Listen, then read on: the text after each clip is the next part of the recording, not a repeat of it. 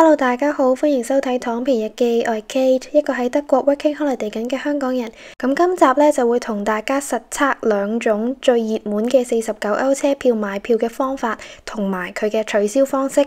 即使你係用外國嘅信用卡呢，亦都可以買到飛嘅。如果大家有興趣嘅話呢，就睇埋落去啦。我哋而家即刻開始。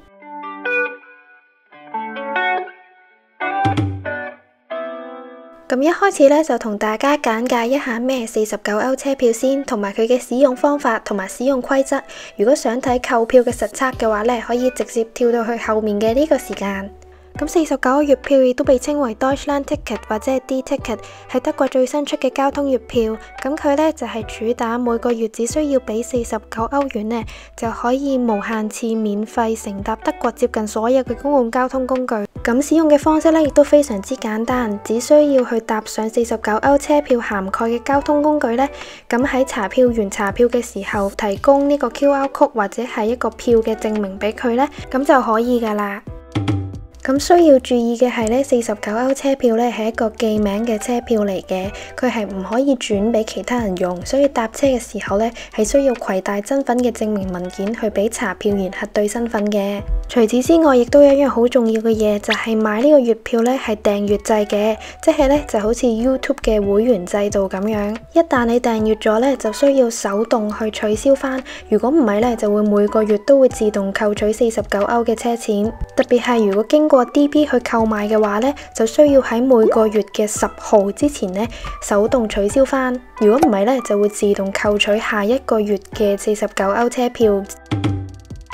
喺使用期限方面呢，49歐月票呢係冇辦法跨月使用嘅，因為佢呢係每個月咁樣訂閱嘅。例如你買咗5月嘅49歐月票呢，你就只可以喺5月1號去到5月31號用呢張票。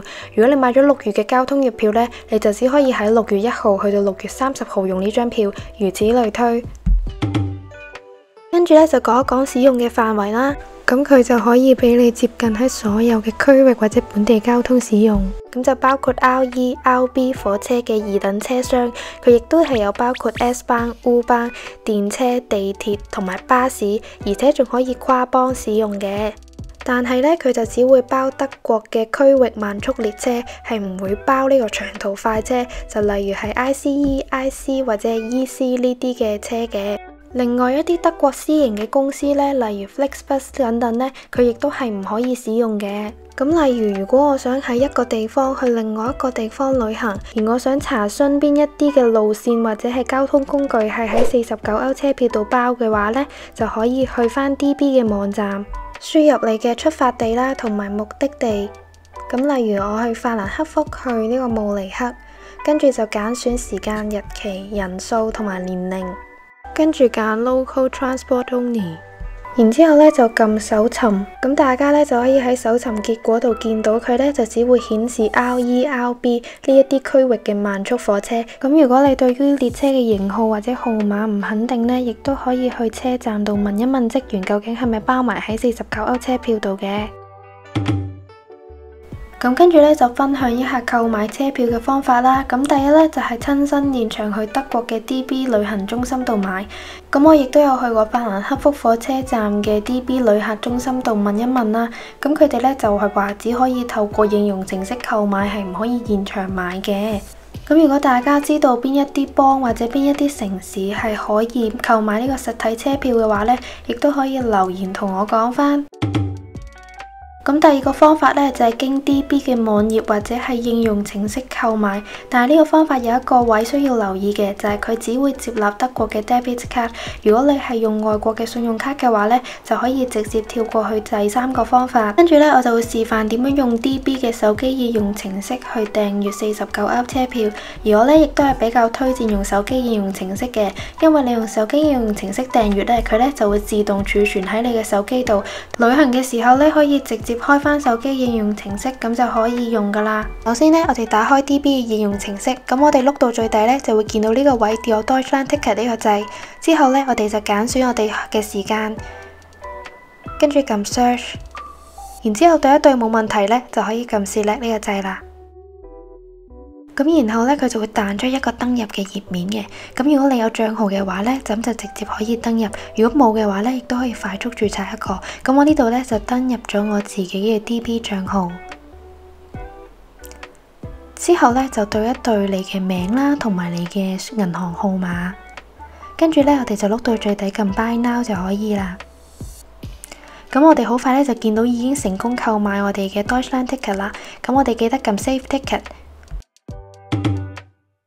咁喺取消方面呢，我哋撳右上角嘅3點，揀 My Tickets。咁我哋呢，就可以見到我哋嗰張 Deutschland Ticket 啦。咁我哋就需要記住呢個6字頭嘅號碼。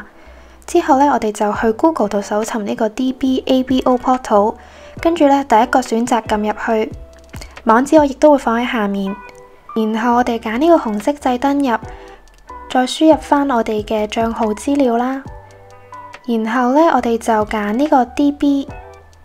跟住呢，我哋有一個表格，咁第一個選項呢，就係填翻我哋啱啱話要記低嘅嗰一個號碼，跟住第二個呢，就係填生日日期，咁佢個日期呢，係有特別嘅格式嘅，例如如果你係1999年9月19號出世嘅話呢，咁你就要填翻19.09.1999，跟住第三個呢，就係你嘅地址嘅郵遞區號，咁就要跟翻你登記嘅時候嗰個地址。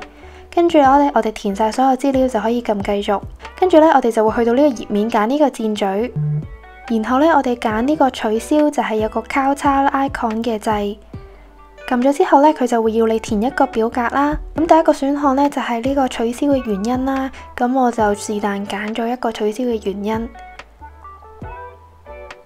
跟住第二個呢，就係要揀你想取消嘅日期啦，咁我就揀咗8月31號嘅，跟住就撳繼續。再撳呢個紅色掣去確認取消，跟住呢，我哋去到呢個頁面就會叫你等通知。1日之後呢，我哋有電郵。咁我哋去翻啱啱嘅頁面呢，可以見到佢呢度多咗一行字嘅，就係話呢個 ticket 呢，就去到8月31號嘅啫。咁第三個方法呢，就要用到呢個應用程式，就叫做 HVV Switch。咁我喺香港嘅 App Store 呢，係可以下載嘅。咁打開應用程式之後呢，我哋就向上滑啦。咁就需要註冊一個電郵嘅，咁我哋輸入咗之後呢，就再輸入翻佢嘅密碼，跟住呢，我哋就撳 Create Account， 跟住佢就會 send 咗一封驗證嘅電郵。咁我哋去翻電郵度呢，撳翻呢個掣呢，咁就可以完成驗證啦。跟住我哋就返回我哋嘅應用程式啦。咁跟住再向上滑啦，咁跟住我哋就撳開始 Start Now。咁撳完之後呢，我哋繼續向上滑啦，咁就可以見到 Deutschland Ticket， 撳 Here We Go 呢個掣，然後呢，我哋向左滑啦，咁跟住呢，就揀選我哋要開始嘅時間，咁我呢，就揀咗8月1號開始嘅，咁檢查完冇問題呢，咁我哋就可以繼續，跟住就撳 Continue。之後呢，就需要揀一個俾錢嘅方法，我哋就揀 PayPal。撳咗入去之後呢，就需要去填翻一啲個人嘅資料啦。咁填完之後呢，就撳 Save。咁呢個頁面呢，就係 PayPal 登入嘅頁面啦。如果你有賬戶嘅話呢，你就直接可以登入付款就可以啦。如果冇嘅話呢，亦都可以快速咁開一個。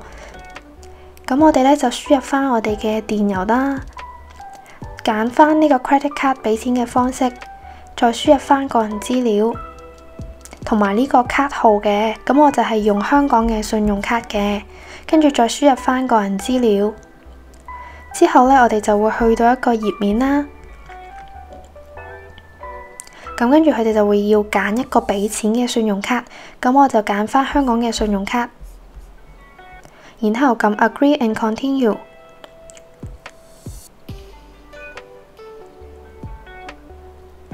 之後呢，你就會見到係需要再額外去收取呢個驗證碼嘅，咁就張信用卡都唔同嘅。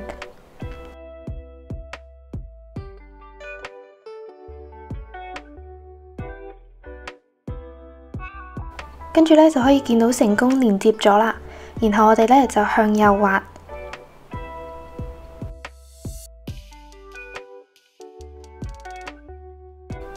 咁就可以見到呢已經成功購買噶啦，咁就12日之後呢，就先至會可以使用嘅。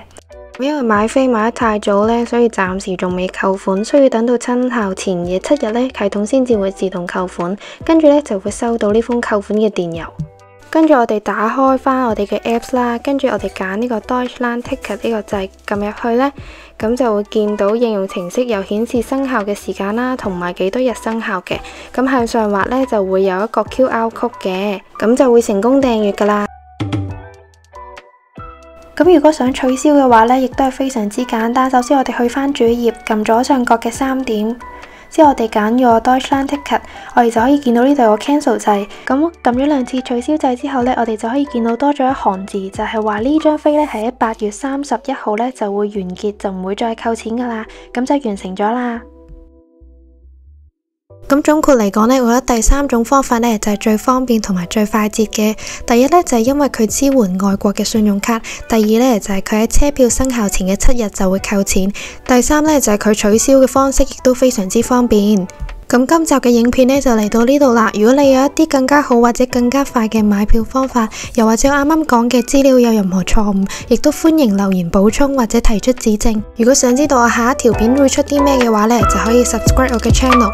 如果你中意呢條影片嘅話呢，亦都可以 like、comment 或者 share。我哋下一集再見啦，拜拜。